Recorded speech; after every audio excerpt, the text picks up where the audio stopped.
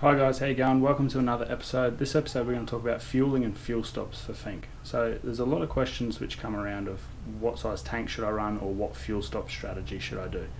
So there's a couple of options we've got. So the first one is the club fuel, which is provided by the Finke Desert Race Club. So for the 4 strokes, it's $250 and they give you fuel at 3 fuel stops and the Finke end. You don't take jerry cans, you don't worry about anything. For the 2-stroke option, it's $60. You've got to provide your own jerry cans with your own premix and have your own fuel down at Finke. So those fuel stops are quite common and they're really good for the average guy. For one, your stops are about every 60 to 70 kilometers. So you break the race up into 4 parts.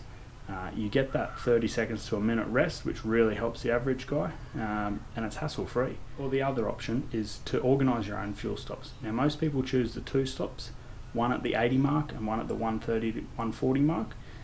This breaks the race down into 3 segments, 2 fuel stops. The problem is here there's a lot of logistics involved, so because the racetrack service road closes early in the morning, your team needs to be down there very early on race day 1. You would need 2 support crews to be at each fuel stop, and then you need fuel at the Finke end as well. One of the benefits of this for the really fast guys is they can get their fuel stop times down, but for the average guy, to me, it's more hassle than it's worth. So the pros, they're doing 2 stops. Most of the time, they're fueled up and gone within 15 to 20 seconds. For the average guy, I think a bit of a rest and you'll end up saving that time further down the track. So if you are going to go with the club fuel, you only need about a 70k fuel range, so you don't need to go these massive tanks.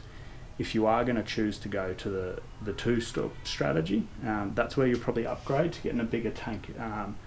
Most of the guys hover around that 10 to 11 litre mark, and that'll get them. Obviously the faster you go or the harder you ride in the bike, the more fuel you're going to chew.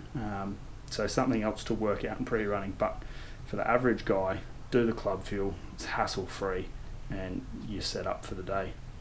Cheers.